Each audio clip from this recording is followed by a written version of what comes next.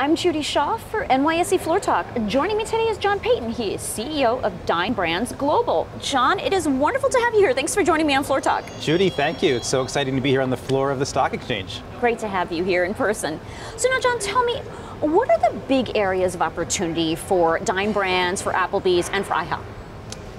Well, we had a strong second quarter, right? Despite the pressures in the economy with gas prices and the cost of goods and back to school for our customers, traffic was still strong in Q2. So our biggest opportunity for the back half of the year is making sure that we stay super close to our customers and how they're feeling and behaving when it comes to the economic pressures.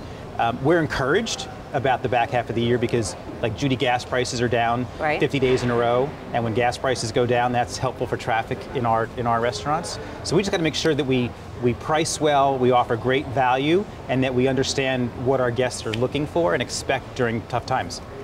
So now, I know you consider Dine Brands and both of the brands to be a place of certainty during times of uncertainty. What do you mean by that?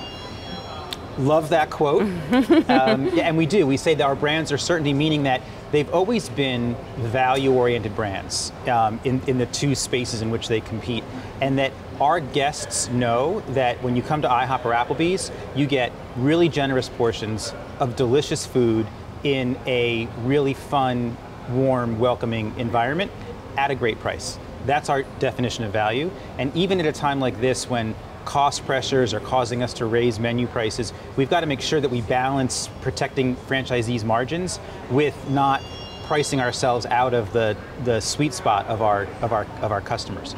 And our brands understand how to do value. So like right now, for example, at IHOP, with our Minions menu, it's kids eat free after 4 o'clock. So that's a great value add at a tough time like this that we know drives traffic. So talk to me more about how you're focusing on the guest during a time when consumer sentiment is declining. We like to say that we play offense and defense even during tough times, right? And defense is about making sure that our menus are streamlined, right? And that we are leaning into training and things like that. But offense is, all throughout COVID and even now during this economic environment, we continue to invest in back of house technology, front of house technology, most importantly, consumer technology, so you can order on your phone. We know when you're 5 miles out, 4 miles out, 3 miles out, we've got the food fired up and ready for you when you arrive.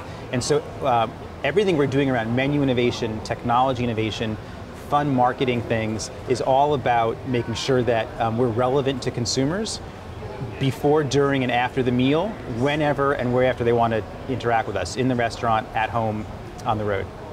All right, well, John, you're making me very hungry. So next time you come to visit, you definitely have to bring some of your Applebee's, IHOP, other brands. We need to have some food here. We are really great to go for both businesses, so we will do that. What's your favorite pancake? Oh gosh, I love a blueberry pancake. Next time?